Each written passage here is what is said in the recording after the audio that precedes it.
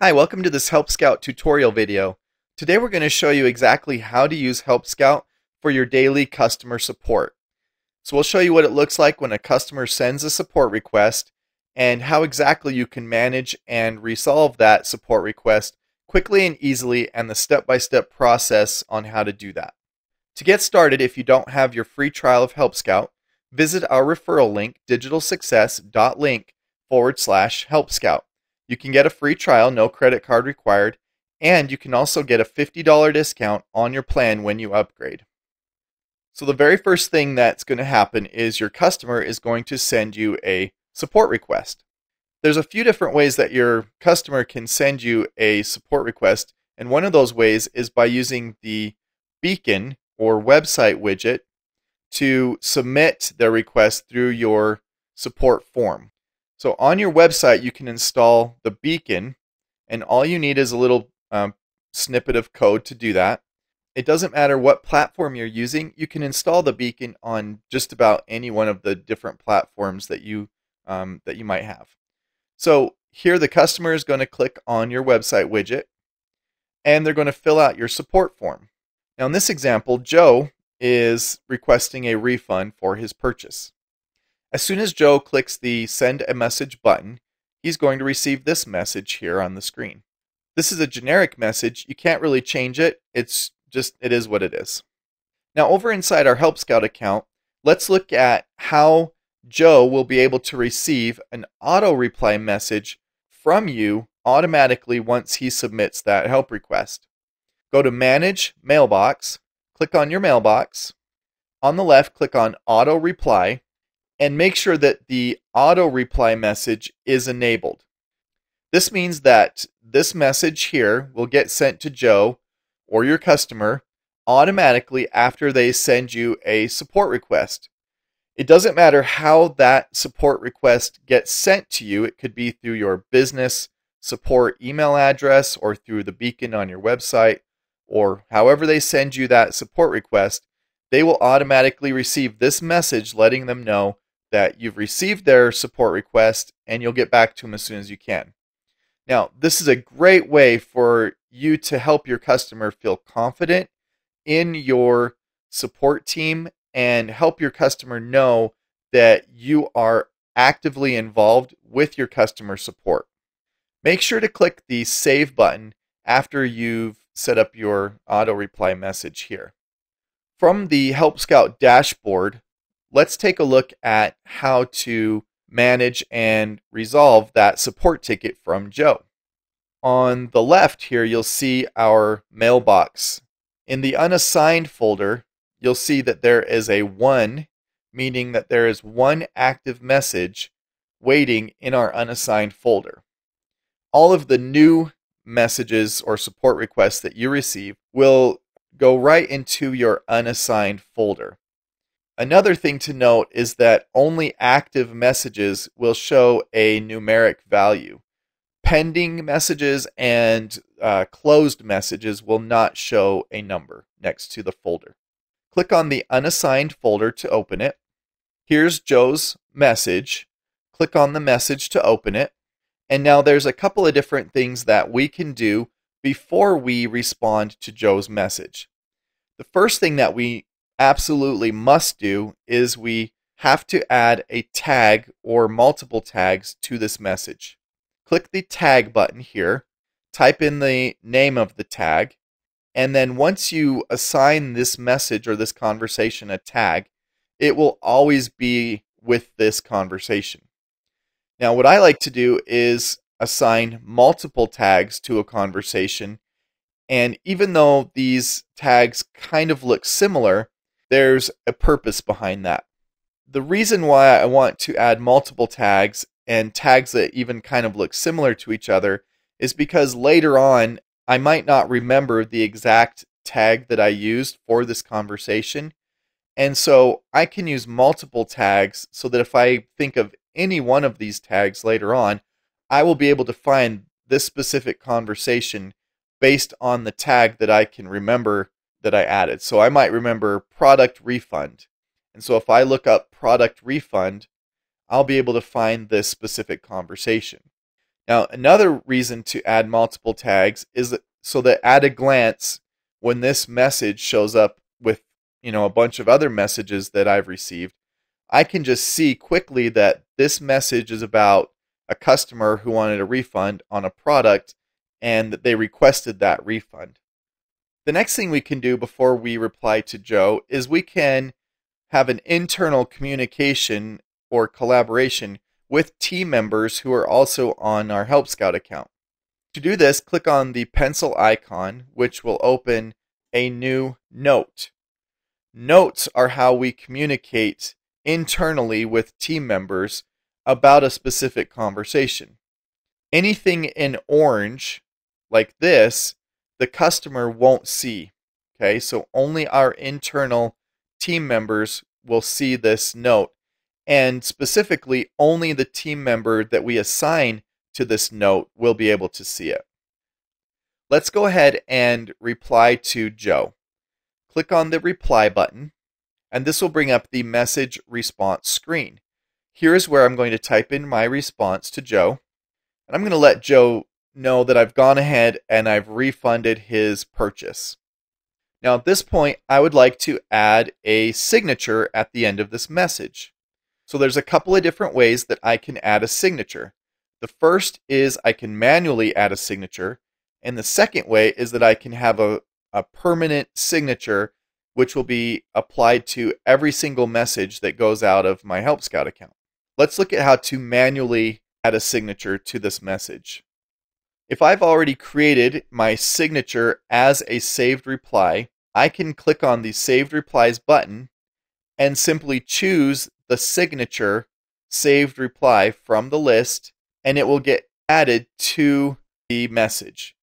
Now, make sure that the cursor is in the exact place where you want the saved reply, or in this case, the signature, to show up. So I put my cursor right here at the end of the message, and then when I click on Saved Replies and then Signature, my signature is placed right where I had that cursor. Okay, so the second way that you can add a signature to a message is by creating a permanent signature. The way to create a permanent signature inside of your Help Scout account is to click on Manage and then Mailbox. Click on the mailbox. Scroll down to the end of the mailbox settings and you'll see the signature box. Add your signature inside of the box and then click the Save button, and that will create a permanent signature that will go out to every outgoing email. If you no longer wish to have that permanent signature, you can erase everything inside of the signature box. Just delete everything in that box, and then make sure to click the Save button once again. Okay, back on our message response to Joe, I actually want to save this entire message as a saved reply to use at some point in the future, because I'm pretty sure that other customers are going to have this exact request as well. And so I can save this message as a saved reply to use anytime I need to. Click on the Saved Replies button and then click Save this reply. Now all I have to do is give this new saved reply a name. I'm going to put the word sales in brackets, and this is because I want all of the saved replies that have to do with the sales category to be grouped together on my saved replies list. Now I'm just going to name this saved reply Customer Refund Message. So this is the saved reply that I'm going to look for anytime I want to respond to a customer who I've issued a refund to. Make sure to click the Save Reply button and you're good to go. Now, while I'm working on this message, if at any point in time that I need to save this message for later, but I don't want to send it yet, I can just save this message as a draft. So I can simply click this check mark button here, and it will create a draft of this message. And now you can see on the left, there's a new folder called Drafts, and there's one active message inside of that folder. That's this message that I just created. Click on the Drafts folder, and you'll be able to see that message here. Click on the draft message to open it, and then click the edit button to continue working on the message. And as you can see, the message is exactly how we left it. Let's go ahead and send this message, but before that, there's a couple of options that we can choose from as to what will happen to this message or this conversation after we send it. The first option here is status. Right now it's set to pending, but I can use this drop-down menu and I can select active, pending, or closed. This means that whatever I put as the status, that's what will be applied to this message as soon as I send it. Let's go ahead and choose active because I want this message to remain active after I send it. Next, we can assign this message to anybody that we want to that's on our Help Scout team, or we can just assign it to ourselves. Now, since I don't have any team members on this account, I'm just going to assign it to me. If I assign this message to anyone, it will actually go back into the unassigned folder. So let's select me, or I'm assigning it to myself. And now let's go ahead and click Send Reply. Now that the email message has been sent, let's see what it'll look like inside of our customer's email account. Here's what the message will look like inside of their email account. And the cool thing is that now that they have opened that message, we can actually see that they have viewed this message.